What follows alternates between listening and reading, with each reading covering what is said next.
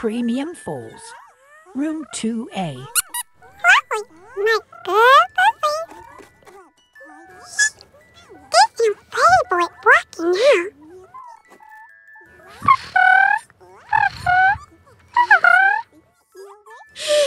New house for baby. This is bestest day ever. Fluffy catch you. Not can catch Fluffy, baby, and too fast.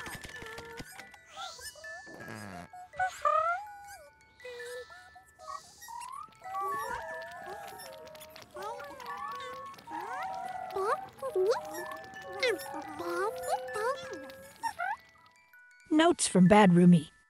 I like to think that premium foals are selected and educated to be happy and playful companions.